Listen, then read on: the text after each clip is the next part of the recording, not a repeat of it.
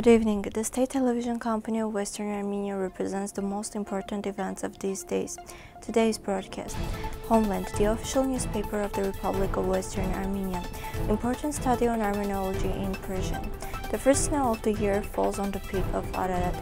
109-year-old survivor of the genocide against Armenians passed away in Massachusetts. Statue in honor of Sara Corning, who saved thousands of Armenian orphans, to open in Canada. On September 10 was published the 15th issue of the new edition of the monthly official newspaper of Western Armenia. The official newspaper will be published periodically at the beginning of each month. In the near future will be published the Turkish and English versions of the newspaper. The study of historian, Member of Parliament of the Islamic Republic of Iran, Agatangeghos, defining geography of Armenia according to Islamic sources, has been published in Tehran. There are many testimonies of wars, massacres, and deportations throughout Armenia's troubled history pages. As a result, much of the territory of historic Armenia was occupied by Turkey and Azerbaijan. In order to deny this reality, the state politicians and scientific minds of these countries have constantly tried to distort the history of Armenia and completely distorting the existence of historical Armenia by denying political geography, putting forward absolutely false and fake theories such as the Turkish roots of the Urartu kingdom, Armenians are not indigenous in Western Armenia, migration of Armenians from Europe to Anatolia in the last millennium, and so on. The purpose of the study is to provide factual evidence from Islamic, Iranian, Arab, and Ottoman sources and prove that these theories are false. Khanlarian at the beginning of each source referred to the scientific activity and biography of the author, since biographical data can contribute to the scientificity of the topic under the discussion. The first snow of the year fell on the peak of Mount Ararat, the highest mountain in Western Armenia. The top of the mountain is now covered with snow. The air temperature in the region has fallen below zero, and from the height of 4,000 meters, Mount Ararat is completely covered with snow.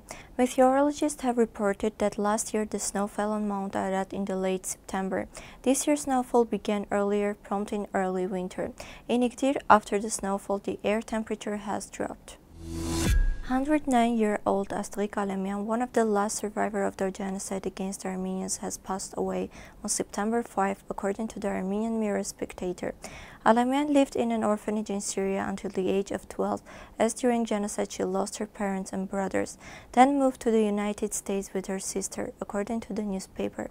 Beginning in the 1980s, Alemian was honored yearly at the State House for Armenian Martyrs' Day, according to the Armenian Mirror Spectator.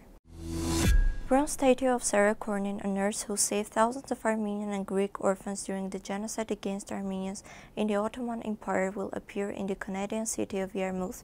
A bronze statue by Karen Bedrosian, an Armenian from Montreal, will open in September as part of events commemorating Sara Corning, Armenian Weekly reported. Sara Corning joined the efforts of the Middle East Relief Committee in 1918. She helped in saving and caring for thousands of Greek, Armenian, and Assyrian orphans. In 2016, Sara Corning Society was established in the Canadian province of Nova Scotia to commemorate Sara's heroic deed. According to the founders of the society, David and Jennifer John, the sculpture's work reflects Armenian roots, and Sara would have been deeply touched that someone from the country and people she came to know so well created a statue in her honor 100 years later. Now let us represent to your attention a song by Kadorma Yerking Ahonik.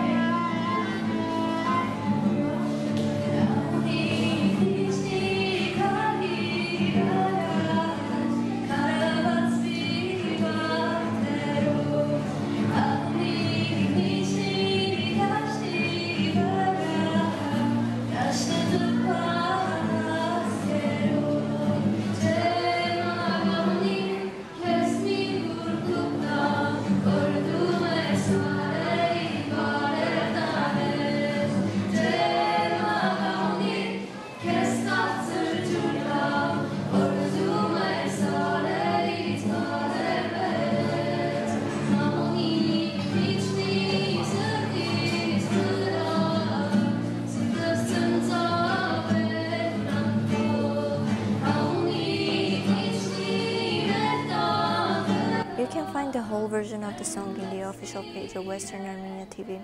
This was all for today. Goodbye.